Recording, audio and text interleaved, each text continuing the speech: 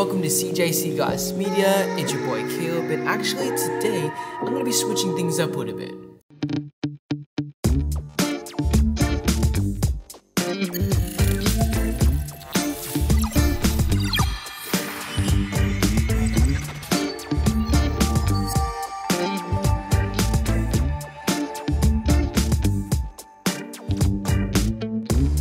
Alrighty, so right before we jump into today's video, I really want to just stop and pause and really just be thankful for all who have subscribed to my channel so far. 41 subscribers, that's great. I used to have none. So within like a couple months, I now have 41 subscribers. So that means somebody's watching them. So thank you so much. And actually, if you haven't subscribed yet, go ahead and do so. Button's right down there. I'll give you a couple seconds. Awesome. Don't forget to hit that bell notification because you're gonna wanna not miss out on the videos that are coming up. Alrighty, so recently I posted a photo on my Instagram that got over 100 likes. Now, that's big for me. Usually my average is around 52 to 68 likes on my photos, but that one went up past 100 likes. And so I thought it'd be cool if I explained how I did it. And so, if you haven't seen it yet, I'll go ahead and link my account below, but if you want, it is Caleb Carter 223. That's my personal page. That's where I posted it, and it's a double exposure image. And so what I did was I took a picture of myself in my garage, and then I overlaid a photo that I took up in the mountains, put them together, and created one photo with that. And apparently a lot of people loved it, and I got a lot of feedback. So today I'm going to show you how to do it. First of all, you need to have Photoshop. If you don't have Photoshop, don't worry about it. It's okay. You can just follow along and enjoy what you see. Okay, so that message that you just had before, anytime you input an image into Photoshop, you must convert it to a smart object. I'm not gonna show you how to do it because anytime you're gonna try to do something to the image, it will tell you that you need to convert it, hit OK, and boom, you're ready to go. All right, so let's hop into here real quick. So first you wanna go over the quick selection tool. I'm gonna go pretty fast here because my battery is going to die soon. Go ahead and select and mask, select subject right here.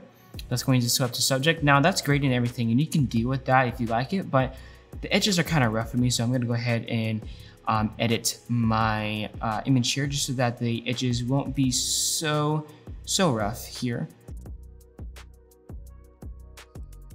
Okay, that looks good to me. Go ahead and hit OK. Boom, now it is now separated from the background, and you have two here. You actually go back here and go ahead and delete your layer here just so that you don't get confused.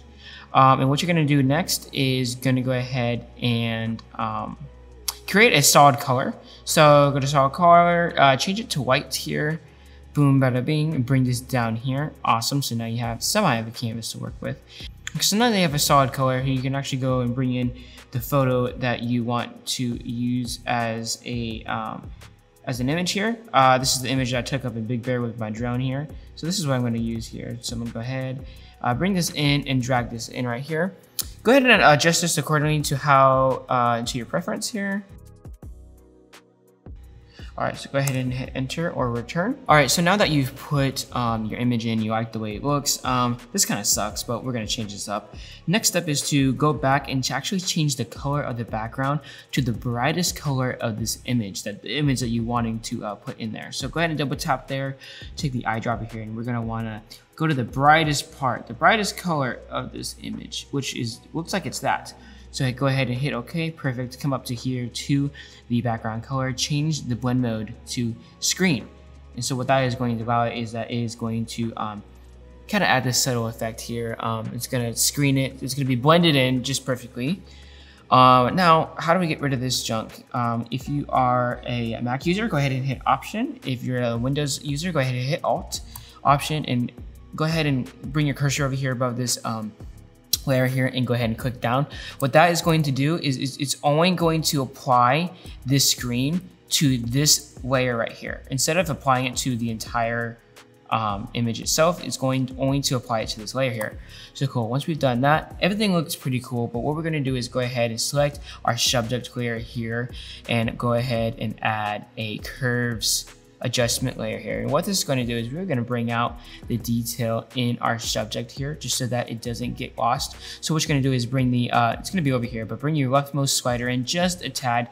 This is pretty much personal preference, but what I would usually do is bring this in a little bit just so that it's blending in a little bit more, bringing that shadows in, not letting it crush. If you do it too much, see, as you can see there, the image is crushed. So we're gonna just bring it in just ever so slightly, just before that breaking point. There is your image, perfectly done. All you gotta do is come up here to File, Export. What you're gonna do is always export for web, just so that you get the largest size possible for your image. JPEG, make sure it's on maximum 100% quality, and then go ahead and hit save, and then you can save it wherever you want in your computer there. With that, you now have a double exposure. Guys, I really hope this was an awesome video. I hope it helped you out. This was a super simple and easy, fast way to get and achieve this double exposure look. Now, you can really sit there and hone in on the settings and fine tune the image, but that comes with time, and when you get to know your Photoshop better, you will improve. And the more you do it, the better you get at it. So with that, guys, I'm gonna go ahead and let you guys go. Thank you guys so much for watching today's video. Please continue to support the channel by hitting the thumbs up. Leaving comments below is awesome because I love interacting with you guys, and also asking people and sharing your friends and asking them to subscribe to the channel. So with that, guys, I hope you enjoy the rest of your week and have a great one. Thank you, guys.